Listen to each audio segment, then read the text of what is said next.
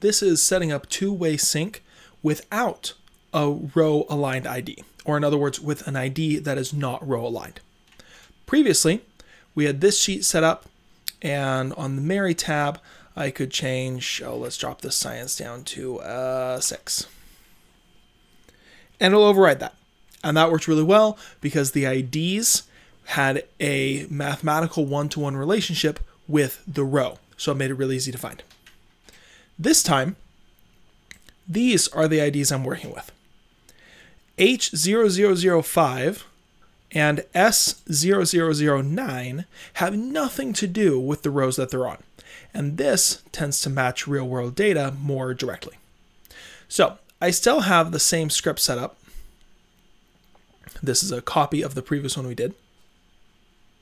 So still the exact same script, and I just want to show what happens if I try to run this. Currently, there should be no executions. Let's come back to Mary, and same thing, drop this down to a 6.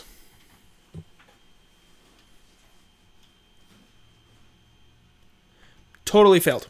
Didn't do anything. Let's go check this out.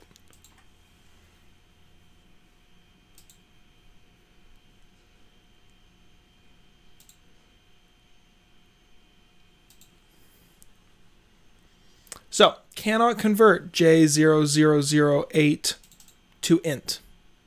Makes sense.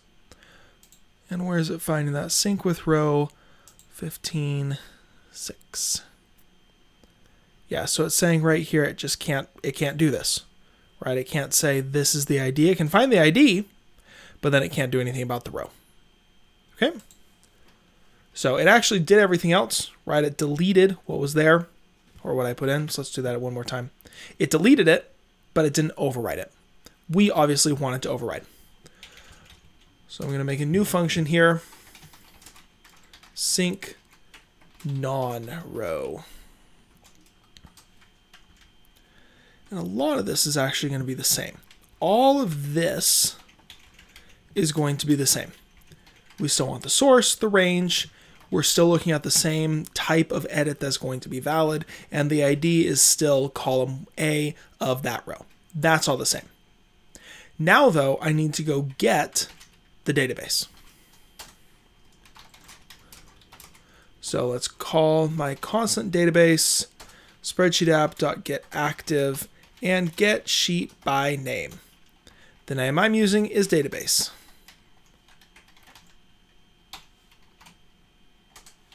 Then const ids database.getRange, and I want basically this entire range. So in this case, I'm actually just going to do A through A dot getValues. For the time being, let's just show what that gives out. So let's log the IDs. Here, let's change from sync with row to syncNonRow, still passing E. So now when I edit something, it's going to run syncNonRow, and I'm going to be looking in the execution log for the list of IDs. Once again, let's go back to Mary and drop this down to a 6. Great, it cleared, it ran the script. Right, because here it's still clearing out what's there. We're still good there. All right, and now it's giving me all the IDs in the two-dimensional array that I would expect. That's just fine. Now we want to loop through, let me pull those back up. I want to loop through all of these IDs until I find the ID that we're at. So now I need to loop through those IDs. So that's going to be simply for let I in IDs if, and I do need to go 2 levels in. So I'm at row I, column 0, since it is a two-dimensional. If that equals ID, actually, we don't want a let I. What we want is a let row equals 0. And our for loop is going to use row. Row is less than ids.length, row plus plus. So increment through, move through the entire IDs, and as we do, increment this row variable. So if the ID we're looking at matches the ID we want to be looking for, break. And we don't even need a second parenthesis there because we're just going to break out. And to show that, let's log row. Change this to an 8.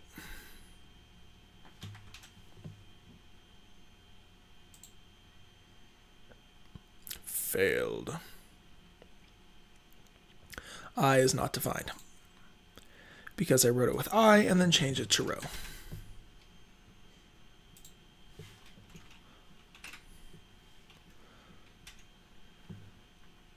So edit that again to force the script to run. That one completed. Row 3. And we edited right here. All right, so let's do that one more time. Let's do it here. Actually, what's really important, what we're looking for is this Jasenia. So let's drop this to a 7.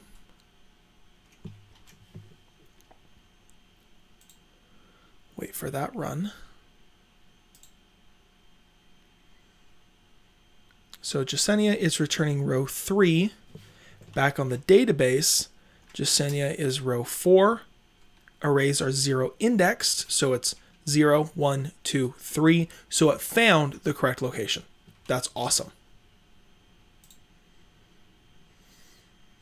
So row is correct. Now let's copy this. Bring it back up. So let's get the db row.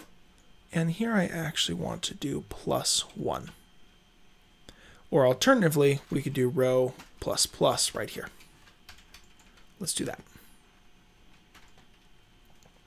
Because again, it's 0 indexed, right? So Jasenia is in the sheet, row 4, in the array, row 3. So I need to pop my row 1 higher. So if it found row 3, make that into row 4. Then down here on the database, get the range of that row, the column of the edit, and set the value to whatever our value was. Let's go try it. Jasenia, let's make that a 7.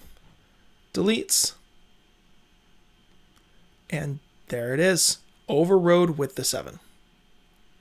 Okay, let's sheet it better this time. Bring that up to an 8. Perfect. And let's make sure that's working on John as well. Sebastian did a lot better this time. Got a 7. Perfect. Brought that up to a 7. So the difference that we're doing here, I can get rid of this log. Instead of simply saying that the row equals the ID plus 1, now we're making the row 0 to use as our incrementation variable through the IDs. We're getting all of the IDs, looping through those IDs. When the ID we're looking at matches the ID we're looking for, stop the loop.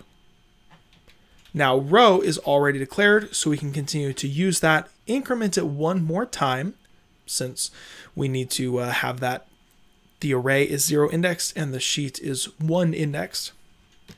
And then just like before, get that same range, set the value to the value of the edit we made. Pretty simple, not that different. And the final video I'm going to have on this is how to do a two-way sync when there isn't any ID at all. So that's coming next, but for now, here's how to do sync when the row and the ID have some relationship. Here's how to do sync when the row and the IDs do not have any relationship.